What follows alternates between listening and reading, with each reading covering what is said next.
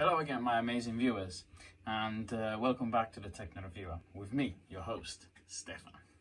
Hey, let's start with this.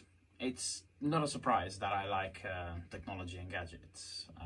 I have quite a few gadgets. As a matter of fact, I have quite a collection of all these things, and there's all sorts of interesting gadgets.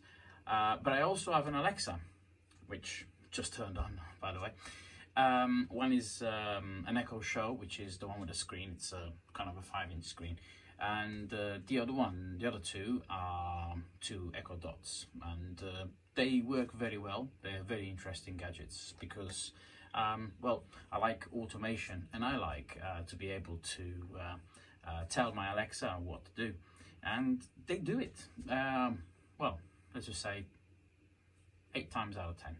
It does what you ask. I mean, it's quite an interesting time we live in, and I do have the intention to make my house more of a smart. I want to make my house smart, and it's something that I'm doing. However, there is a device that I have been looking for, and there has been quite a few devices that I've looked at that I would like to add, and this one, it's quite an expensive item considering what it does, but then again, there are more expensive items that you tend to buy and they do less, but this one that I'm talking about is a smart thermostat, and the best one of its range is, of course, Nest. But although this is the smartest of the thermostats, it costs €249.99, so €250. So I'd probably be happy with a less smart one. Let's go for something, a dumb thermostat? No, I want a smart thermostat, but I'm not prepared to pay that price, especially because all it really needs to do is turn on and turn off when I ask it to, perhaps program it from remote, and well, more than anything, it has to turn on and turn off the heating, and I want Alexa to do it for me. So what I did, I ventured on my favorite website. Of course, I'm talking about AliExpress, and to see what it had to offer. And wouldn't you guess, I found an option that saved me to spend the $249, and I bought a $14.99 smart thermostat. This is a smart thermostat, and I've got it here in this box. This is a smart thermostat that cost me $14.99. Not even the standard thermostats, the one with the clicky wheel that I don't even have a display, cost like 20 or even 30 euros. But this one costs $14.99. How? Let's turn it on. Let's look at it.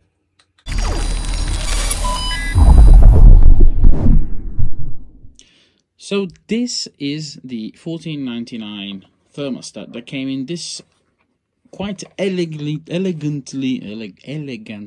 plain box.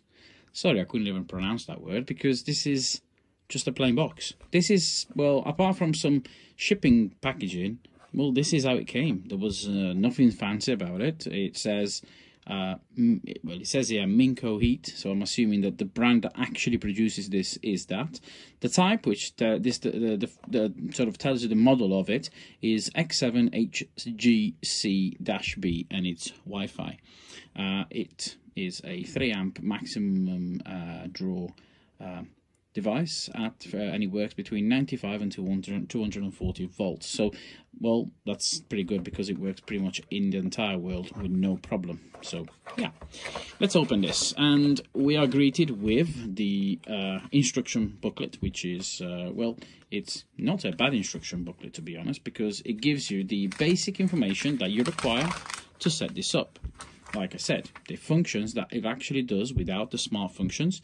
It tells you how to wire it in, depending on the model you have, and it's well, it's pretty simple how to wire it in, and it tells you how to clip it into the wall with its faceplate, which I will show you how it actually works, and the information of it.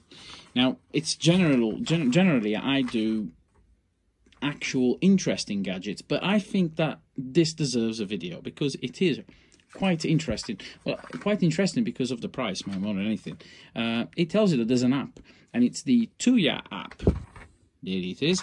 Now, I have already downloaded it on my phone, and I downloaded it because, well, I am going to show you, and you're going to say, how are you going to show me how to this works when it has to be wired into the wall? But there's no worries for that, because I previously prepared a cable. Now, if I plug this into the wall now and then touch these two wires, I'll get electrocuted. But if I wire this into the device first and then plug it in, I will not. And I will be able to show you. So this is what I will be doing. But before I do that, let me show you what else is into the box.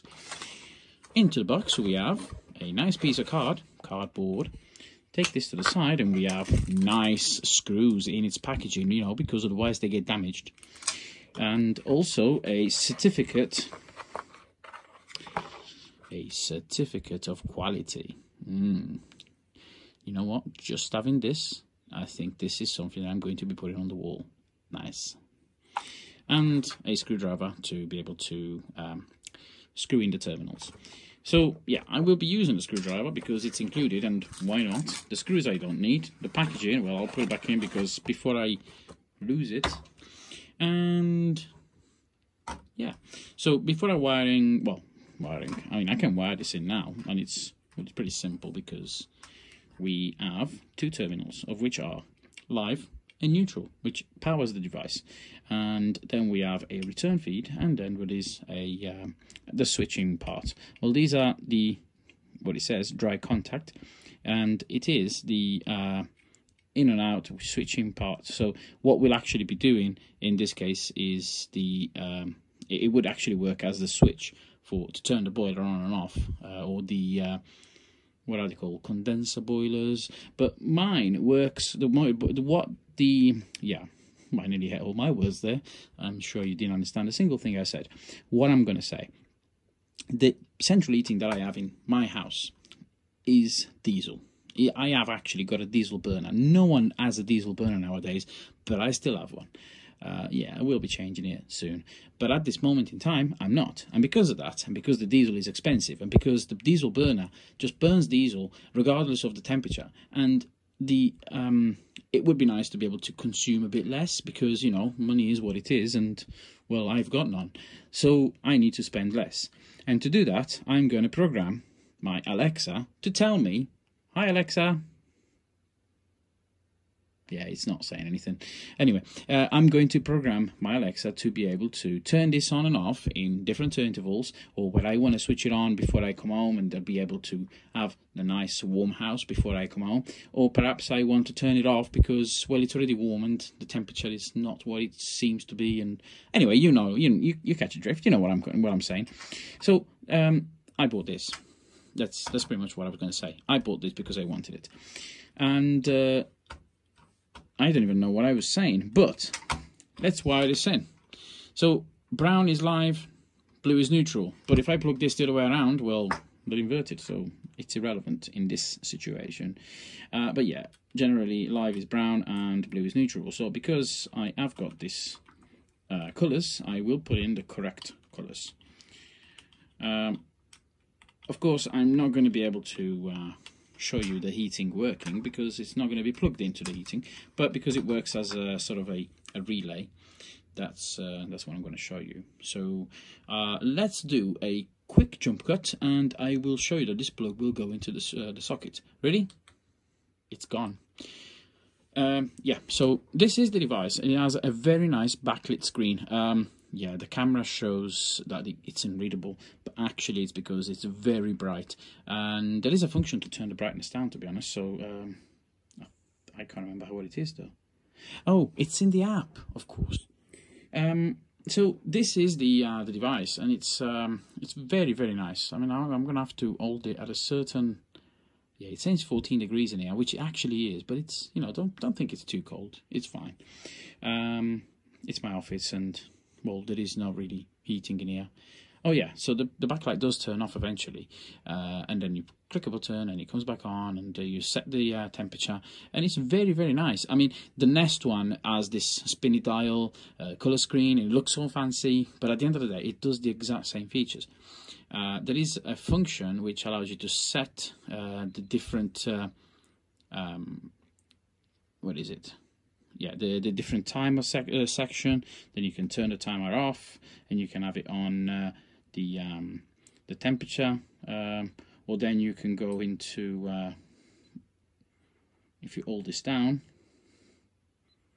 it goes into the different programming modes, which I'm not going to be using, but oh yeah, and there's obviously the switch on and switch off, but that's not what you want to see. What you want to see is that if I turn it on and I hold down the plus button, I get a flashing Wi-Fi symbol. So I bring my phone over, I unlock it first, and I bring it over. Now on my phone, you will see that there's already a something that's called a boiler, and because yeah, I also have electric boilers to warm up the water. Don't worry, yeah, I know it's weird. So what I can do from here, while the symbol is flashing, I can click on the plus, and yeah, it tells me to check that I am on the correct frequency, and then I can go on scan, and then I can go on Wi-Fi, and yeah, okay, and scan. So while that's flashing now, I should be able to see it, I think.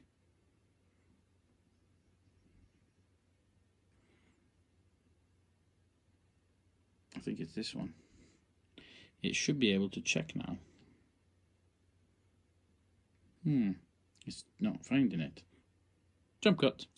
Okay, it was my fault. I should have actually read the instruction booklet, which I did, and it tells you that you have to go on the small appliance and then go on to the thermostat Wi-Fi.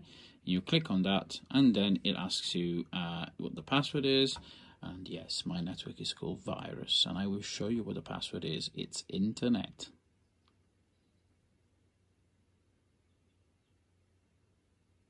I don't know why people hide this. I mean, they're scared to be hacked. It's useless because, I mean, it's only a test thing. Anyway, then you click verify, and it's supposed to do something. Now it has 1 minute to find the device and pair it. This is boring.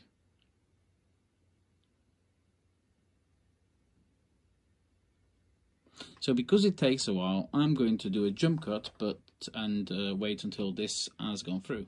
Okay, so after the pairing process has completed, you will get a small little Wi-Fi symbol there, and you'll get the paired successfully.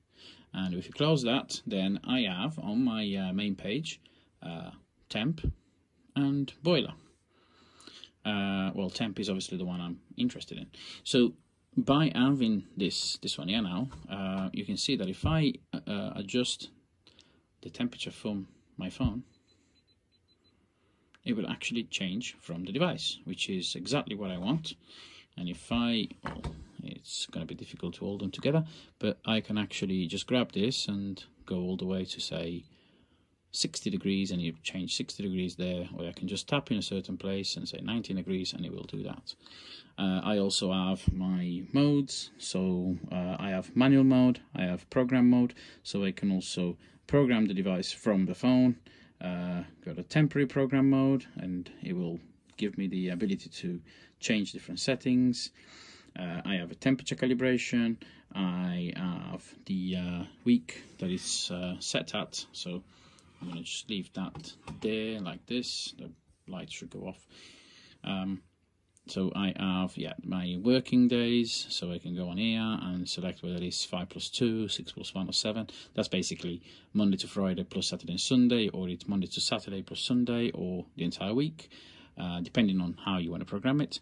then you can click on here and actually start creating the programs. So you can program it directly from the phone. We have the sound to turn it on and off. If you have the beeping sound, perhaps you've got it in a place that you don't want to hear the beeping sound. We've got a brightness, which at the moment, like I said, it's we had it on high brightness, so the level was high. And if I go there, see, you can barely see it, but I can go on low, or we've got like a medium, and we can altogether turn it off and use it just like that. Got a temperature calibration. We have a max temperature setting, so you can choose how high you want the temperature to go to. Obviously 60, no one wants 60 degrees in their house, so realistically the highest temperature you'd want in your house is like, I'm going to say 30, but it's probably less.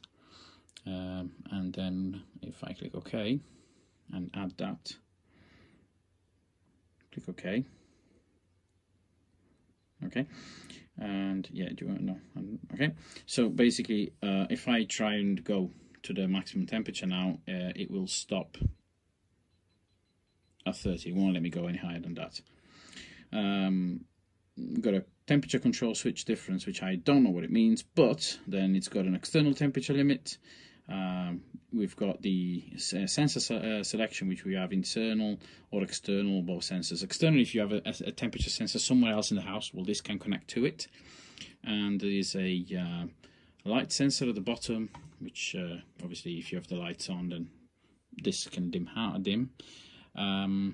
We have a frost protection, which I'm assuming that this is like if the temperature drops below a certain level, then this in automatic will turn on anyway. And I don't know what else that is, but yeah, that's pretty much it. And yeah, and you can turn it on and off from the phone. And as I said, this will then also work in your Alexa app. If I tell Alexa to turn the temperature off, I think you should turn the temperature off.